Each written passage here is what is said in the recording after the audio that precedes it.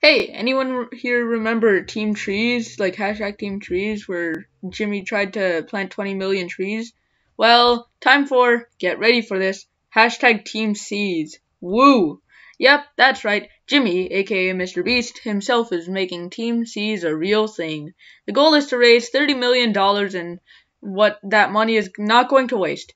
You'll get that joke later. You remember how $1 meant one tree on hashtag Team Trees? Well, $1 for Team Seas means 1 pound gone of plastic gone from the ocean. Well, plastic waste. Plastic is very important to keep out of the water, as it can harm and even kill ocean wildlife, which we eat.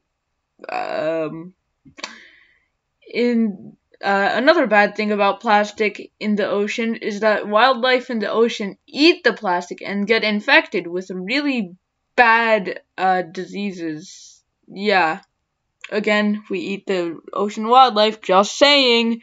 And if you thought that it was already bad for everyone, the ocean's wildlife, they don't die they die a very brutal death. Their insides get cut. They die from the inside. Oh God, that sounds. Oh God. If you think that burning the plastic can solve the problem, because we don't have plastic in the ocean, so no plastic for the animals to eat, well, you're wrong, because congratulations, you just made a segue right to my next, section. Another big problem is global warming, which only works because of how greenhouse gases, such as carbon dioxide, works. The way that it works is, sunlight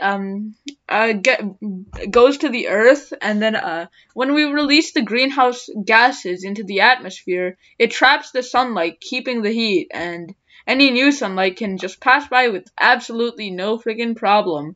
But if that same sunlight tries to leave, the greenhouse gases will absolutely block it, and that's not good.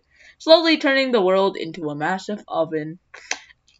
If you're saying to yourself, well, I like the heat, to be honest, I kinda do like the heat, so I like this global warming thing. Well, I have news for you. Since global warming heats up the world, the icebergs in Antarctica are melting, meaning that the icebergs are turning into water, and if they turn into water, that means massive ocean, and that's no good.